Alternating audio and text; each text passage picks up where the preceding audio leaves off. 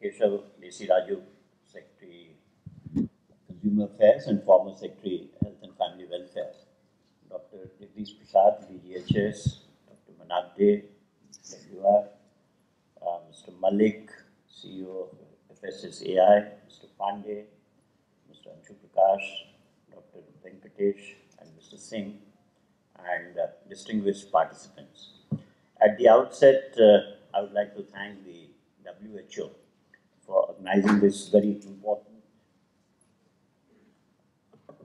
program today as a curtain raiser and bringing to the fore this very important subject of food safety. I echo the sentiments of the previous speakers, who have spoken elaborately on the importance of the food safety. I will not go into that because I'll be merely repeating them.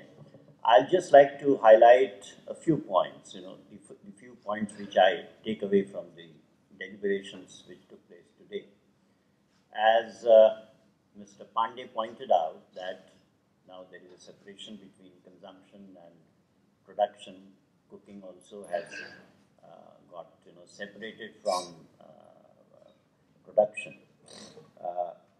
from consumption. So the takeaway is that the international trade now is there to stay. I mean, it's like Mr. Singh said that Indian farmer is very ethical. It's very reassuring to know that. But now it's not only the ethics of the Indian farmer you have to worry about, but you have to worry about the ethics of farmers across the world. We have to worry about the farmer in Argentina or Brazil. The Brazilian farmer has to worry about. Brazilian people have to worry about Russian farmer. It's all interconnected. It's not only one country. If it is sticking to the norms, that we can be completely relieved.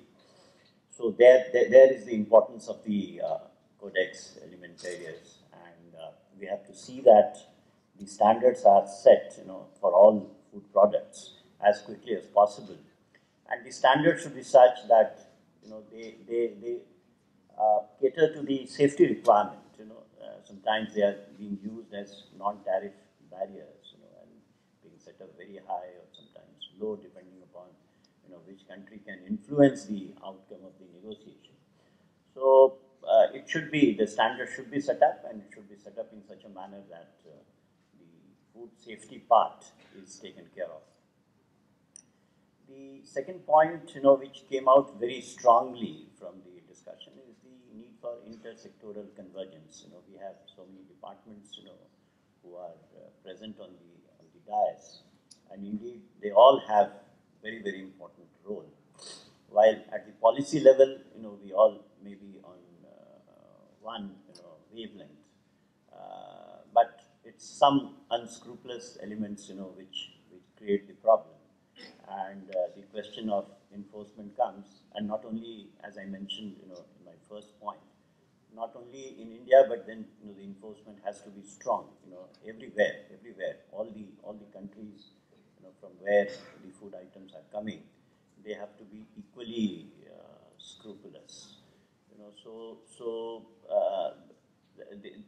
The intersectoral convergence, the people who are there in the production, farmers, the transporters, they all have a tendency to maximize. After all, they are there, not there for charity, but for their livelihood and business. Sometimes they may not be having the correct information also. It's not that they do it deliberately, but they may be using pesticides and things like that more than what exactly is required, knowing little that what kind of disastrous consequences it can have for human health, including his own health. It's not that they are unscrupulous, but they don't have the right information, and that is where the importance of awareness comes.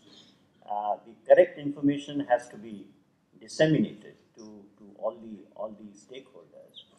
Some unscrupulous elements would be there, and that of course one has to tackle through enforcement.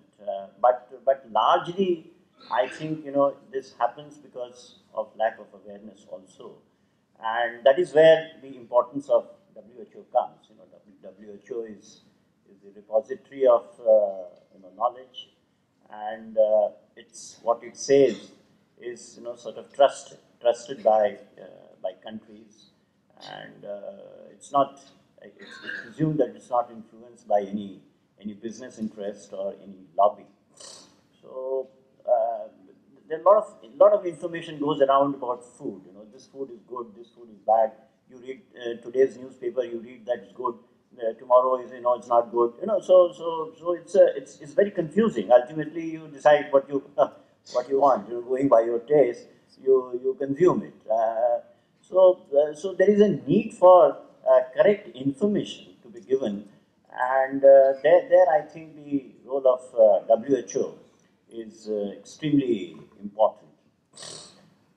Mr. Malik mentioned about the role which we are playing as FSSAI. I'm Secretary Health and Family Welfare, and I'm also currently in additional charge of the Chairman FSSAI.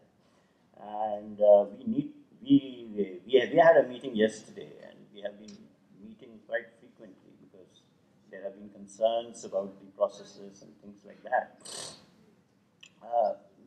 But we have developed quite a few standards, and very shortly, I think in about 3 to 4 months, we'll have most of the horizontal standards which they have. Most are based on codex and other standards recommended by the scientific panels. We would be notifying them, and we have strengthened the number of panels, and I think in a very short period of time, we should be framing all the standards. The point regarding the enforcement, which Mr. Malik made, is very valid.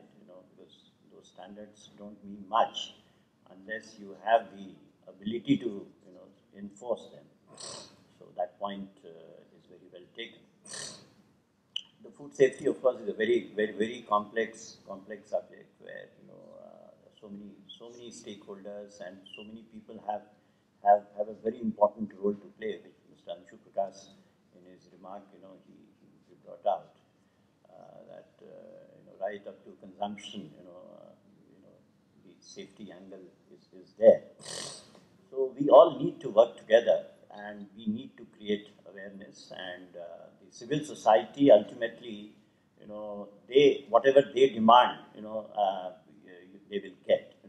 So ultimately, the solution lies in disseminating the correct information and empowering the civil society. Then only we'll have safe food from farm to plate, as has been enunciated in the WHO's message for the current year. So I'll once again I'll thank WHO for organizing this very important meet, and I hope that the deliberations which will go on throughout the year, I presume, will contribute to the cause of food safety. Thank you.